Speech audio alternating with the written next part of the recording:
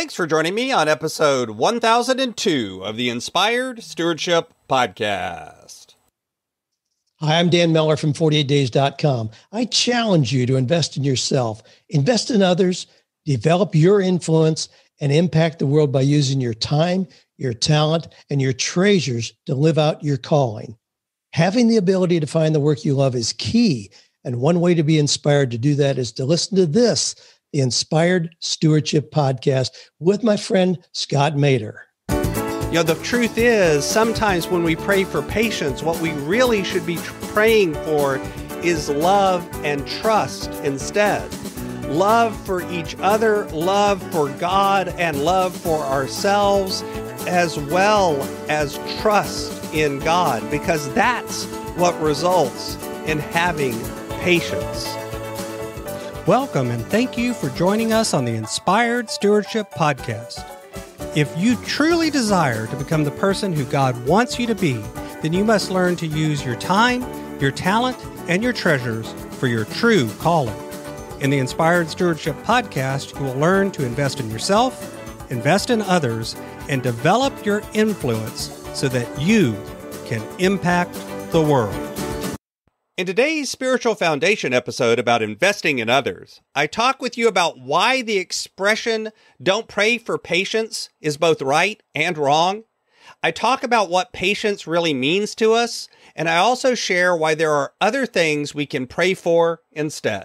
On yesterday's episode, one of the jokes that Barbie and I were talking about was about this idea of don't pray for patience, and we both laughed. But this is one of those expressions that I've used, I've said, and I hear a lot in Christian circles about how you should never pray for patience because God will put you through a bunch of trials and tribulations so that you can learn to develop patience. And in some ways that's right, and in others that's wrong. The wrongness around it is it makes God sound like some sort of punishing schoolmaster or somebody who looks at it and cackles with glee. Oh, great. I've got a good chance to put through things so that they'll learn this new idea. But the rightness of it is, I do think sometimes when we start praying for patience, it's because we're already going through something that requires patience. We're already going through a time of struggle.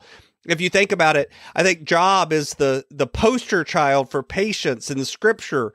And the word patience, the Greek word that we translate as patience, is readily better translated as long-tempered or slow to anger.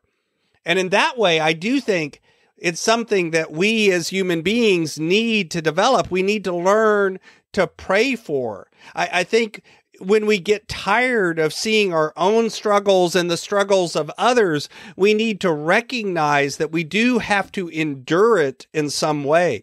That doesn't mean we just put up with it. That doesn't mean we don't act to change it. That doesn't mean that if you're in an abusive situation, you just stay there and take it. Instead, it does mean that we need to develop the ability to rest in the Lord and work within what God is putting in our path, how we can give up the annoyance and the anxiety and the worry, and we can put that over to God. And then out of that, we could learn the idea of patience and patient action. It's more complicated than we make it out to be.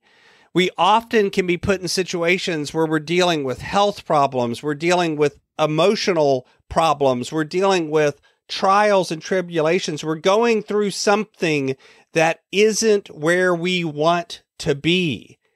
And yet we can look at this and we can say that we develop the ability to rest in God, to put over our fatigue and our worry and our tiredness to God. That is learning patience. And again, sometimes we can learn patience in these sorts of times. That doesn't mean we're perfect. That doesn't mean that we're not going to lose our temper when we're in traffic sometimes or have other problems like that come about. And yet, patience does matter because it shows a maturity. It shows that we're not just there roughing it out, sucking it up, doing it all on our own. Quite the opposite. God has created us to be someone who loves others and who loves God. And if that is how we're created, is to be in relationship with others, then learning patience isn't about just learning endurance or learning to put up with it. Rather, it's about learning to reflect the love of God and the love of others despite what's going on around us. Patience can support our relationships because, let's face it, if the world was such that everyone just did what you want them to do when you want them to do it, you wouldn't need patience. But that's not the world we live in. And what's more, it shouldn't be the world we even hope for. Instead, we have to begin to recognize that our desires for someone else isn't always their desires for themselves. We don't need to put our agenda onto other people. That's sort of the point of this. Patience is held up as a virtue in the Bible, and a great virtue as well, because patience is actually the result of trusting God. Patience is the fruit of the Spirit that comes from trusting God. Patience is a result, not a cause. It's not the thing that lets us have endurance during times of struggle. Instead, it results from learning to trust God, even when things aren't going well, even when there's a moment of dissatisfaction, even when there's trouble, we still love and trust God. And that's godly patience, so to speak. That's recognizing that we can act within patience or we cannot act. Either way is okay. Patience can be quiet and sitting and staying and listening, and patience can be active and working and trying to make the outcome change depending on what's needed, because it is a fruit of the Spirit. It's showing that trust in God. And sometimes what God is telling us to do is act. Sometimes God is saying, hey, that is an injustice in the world that you are observing. Act to correct that injustice. And other times God is saying, sit quietly this morning and listen and sit still and just be for a moment. And that is enough. You know, the truth is, sometimes when we pray for patience, what we really should be praying for is love and trust instead. Love for each other, love for God, and love for ourselves, as well as trust in God, because that's what results in having patience. Thanks for listening. Thanks so much for listening to the Inspired Stewardship Podcast.